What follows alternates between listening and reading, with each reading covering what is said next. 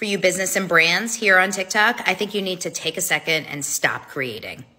Take a moment and realize that unless you know exactly who you are creating for and what you're supposed to be saying in the messaging, it's not going to land. As a video coach that specializes in clarifying your message and getting to the right audience, I work with so many different brands and businesses, solopreneurs to large corporations, on how to create content that effectively reaches the right audience. And the biggest mistake I see is that you're creating content every day. You don't even know who you're speaking to. So the first step that you're going to want to do is figure out exactly who is your audience. Get very specific here, not just who they are, like entrepreneurs who are struggling with A, B, and C. Let's list out their pain points, their struggles. Then you want to move on to what is your business, who are you, and why are you the answer to that problem?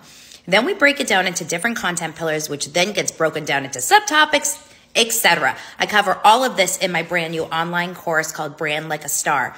But if you are curious why your content is not hitting, I think that you're making a massive mistake because you don't even know who you want it to hit. Jump into my Stan store to learn more about Brand Like a Star.